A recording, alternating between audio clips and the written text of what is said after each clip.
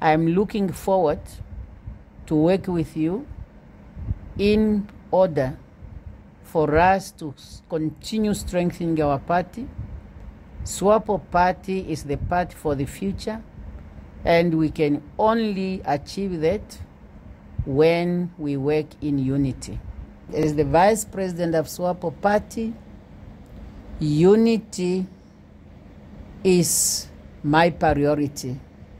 The founding president always reminds us, people united, striving for a common goal, will always emerge victorious. We cannot afford not to be united if we want SWAPO to remain victorious.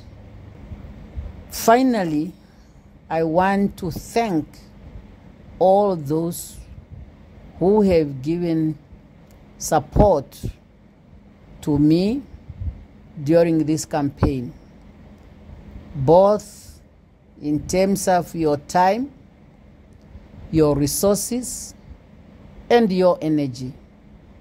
It's what has made me to participate in this internal democratic process.